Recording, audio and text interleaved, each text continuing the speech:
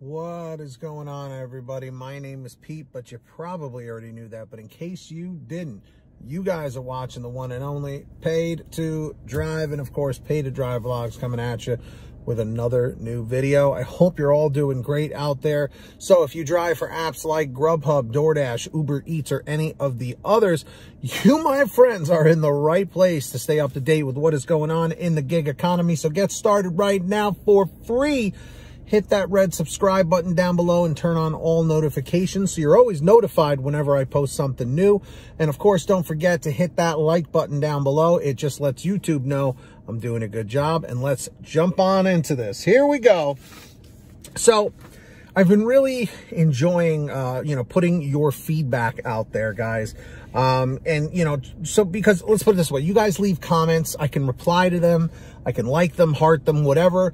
But a lot of people don't actually read what you're saying. So I'm trying to put out your feedback to maybe help some other people.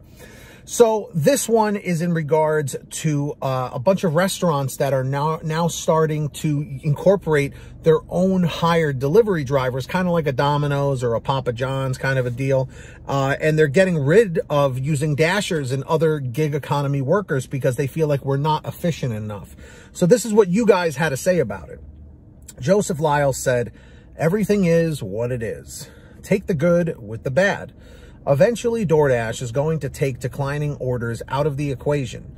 As independent contractors, they can't deactivate us. But there is nothing that says that they have to send them to us, I don't think.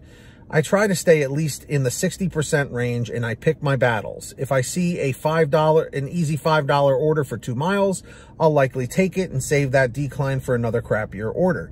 Now, that's just how Joseph does things, but not everybody is going to do it that way.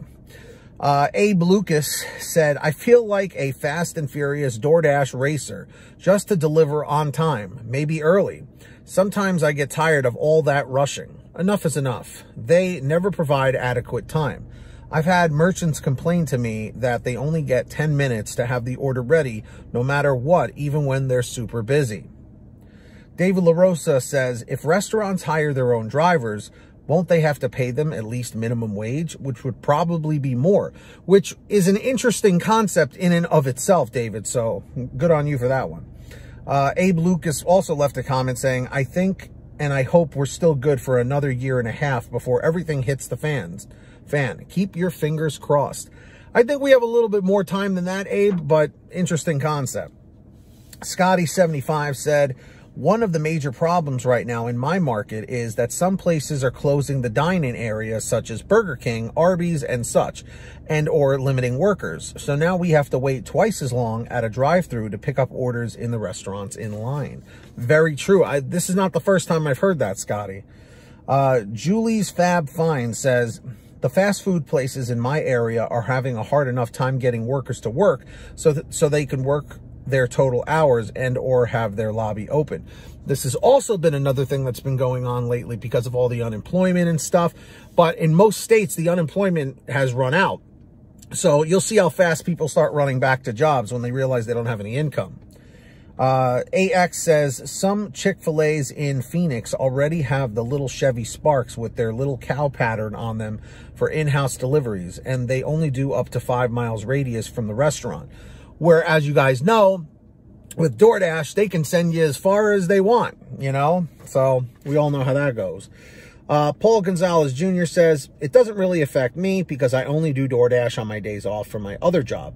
That being said, the Chick-fil-A usually takes too long on my deliveries anyway." So that brings up an interesting question too. How many of you guys are only doing this kind of work part-time, and how many of you guys are doing it full-time? So let me know in the chat or the comments if you're part-time or full-time. And finally, Tiffany Massey says, "If restaurants hire their own drivers, it might benefit them. I made a mistake and took a McDonald's order that was 8 miles. I passed 2 McDonald's while driving to the customer. Not sure what's going on, but this seems to be happening a lot lately." And Tiffany, honestly, you are not the only one that's experiencing that. For some reason or another, it just seems like a lot of these orders that are coming in could be from restaurants that are closer to the customer, but depending on how they have the app set up, depending on how they filter their results, the customer I'm talking about, will determine a lot of times which restaurant they're ordering from. It is very frustrating. I will definitely say that. So my question to everybody is, do you think these restaurants should still keep cutting us off as Dashers, or do you think that's going to hurt us in the long run? Because I know a lot of drivers, a lot of Dashers out there aren't too fond of doing the fast food pickups. So for them, this could be a good thing. For other drivers, it could be a bad thing. So let me know in the chat or the comments. Do you think this is good or bad? Let me know. And if you guys ever have anything you want to send me for a video, feel free to contact me through email at paidtodrivestories@gmail.com. That information's in the description down below of all my videos.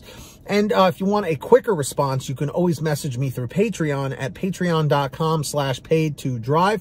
Link is in the description or in the pinned top comment on every single video.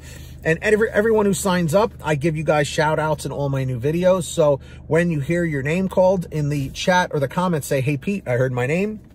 We've got the very generous Ari Rosenbaum, our $100 ultimate driver. Thank you so much, Ari. And the very generous Samantha Michaels, Brian Pomeroy, Brian Medina, Heidi Barnes, Ivan Jerome Gilroy, Joe Valerio, Angela Counts McCarty, Kurt Paul, Lee Peacock, Tulsa Todd, William Boudreau, Laura Love, Agus, Tom Perry, Alan G. Van Horn, Lawrence Brown, Drew Honor, Fernando Carranza, Frank Haviland, Fresh One, Jason Casta, Justin Case, Lulu Laura, Natalie Mosley, Sarah Keston, Scott Freisner, Sherry Cassidy, Stephen Neely, Joyce Hine, Brian Richardson, Kenny Best, Ginny Thomas, John Bonacci, Matt Epperson, Nick G, Stacy Miller, Terrence Pacheco, and of course, Valerie Brown. So huge shout outs to all of you, my friends. So with that being said, if you want to sign up, links, of course, in the description or the pinned top comment.